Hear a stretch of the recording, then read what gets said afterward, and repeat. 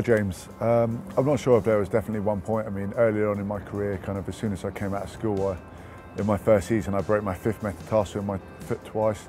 The following year I broke my leg. The year after I did my ACL in my knee and all the other ligaments. The year after I broke my hand.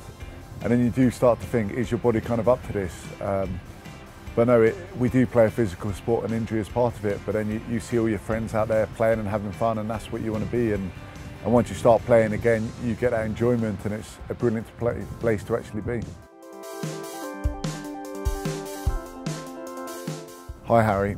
When I was told I was going to be England captain, I was kind of overwhelmed. I mean, this big kind of smile went over my face, and it was so exciting. I ran back to my room quickly, and I phoned my mum and the girlfriend and told them all about it, and they were equally as excited. But it was a huge honour when Stuart asked me to do it. Hi Louis. There's a couple. Who is the worst? It's generally one of the front five. They tend to wear the old jeans and the running trainers out. They think it's a good look. Someone like Ollie Cones always tends to be in a vest, and he's quite a big guy, so he wears these kind of old tatty vests, so I'd probably say him. Hi Lucy. I mean, of course that's the aim, but first and foremost it's a very long season, and we need to make sure we're in that top four come the playoffs, and I think if we're in that top four then anything's possible.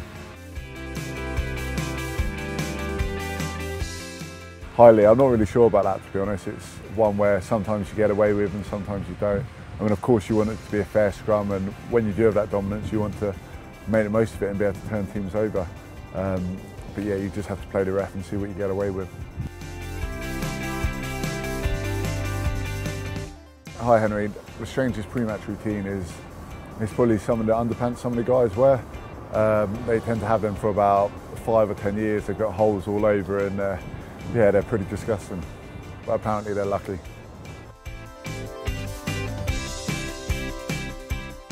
I used to love sevens, kind of playing as a kid.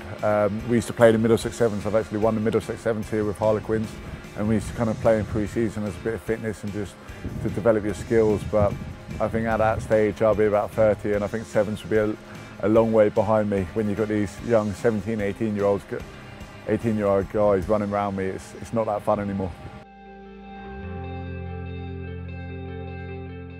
Hi Rachel, definitely the family guy. Yeah, Peter Griffin's pretty funny, and I mean, a lot of the humour, some of the American humour sometimes goes over my head and I miss it, but in general, yeah, definitely family guy.